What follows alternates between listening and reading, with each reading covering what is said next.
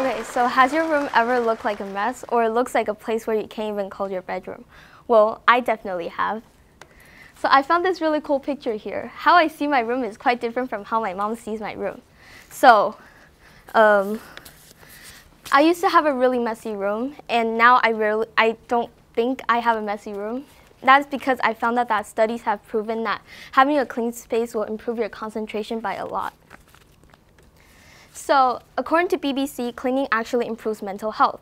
The British Journal of Sports Medicine studies found that just 20 minutes of sustained exercises a week, especially soothing activities such as cleaning, can alter depressive symptoms.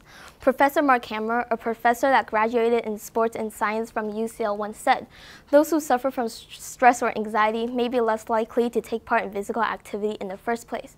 So as you can see in this picture, this girl obviously is depressed, and her room really reflects her mood. If you have a messy room and you're depressed, it is because it is an indicative of something that deeper is happening in your life, so you couldn't care less about cleaning your room. However, this mess does bother you and you just don't want to admit it yourself. So I was really stressed in my early middle school years, such as 6th and 7th grade, and my room really reflected. I used to be the type of person that only cleaned my room when my friends came over. And my room, let's just say it's a little bit more messy than this person's room. And because of my messy room, I felt mentally stressed. According to psychologist Ralph Ribak, if you surround yourself with a messy room, you'll most likely feel mentally cluttered as well. He also found out that women with cluttered homes express higher levels of stress hormone cortisol. So if staying organized and clean saves you from so much stress, why do no one clean it? There are actually a few scientific reasons, but I'm only going to state a few. The first reason might be that you have too much to declutter. The problem is with mindsets. I used to have this mindset where if I throw this away, I'll regret it in the future. And that mindset kept me from throwing a lot of things away. I simply solved this problem by giving myself another mindset. I told myself if I don't throw these things I should have thrown away, then I won't be able to buy new things in the future. That mindset really pushed me to start decluttering, and that's how I solved my declutter solution. The second problem people might have is not having enough time. Well, especially if you have things outside from instead of doing cleaning your room, such as friends, sports, homework, eating, or sleeping. All these things are collecting up, not letting you to clean your room. Well, I simply solved this problem by giving myself a rule. I came up with this rule last year called the 2-minute rule.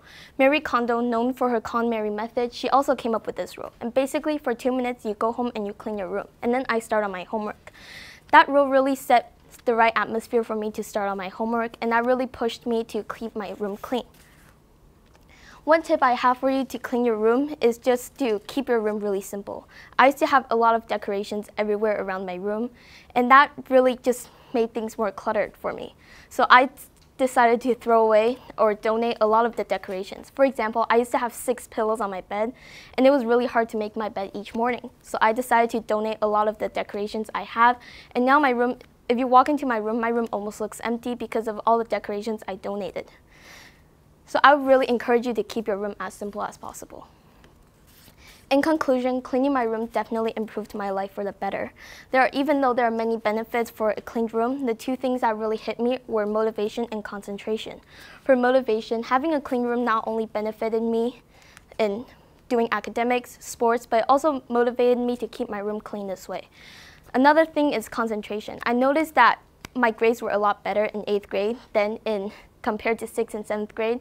And I also noticed that I concentrate a lot better at home. So if you have a messy room, why not go home and clean it? Trust me, it will benefit your life for the better. Thank you for listening.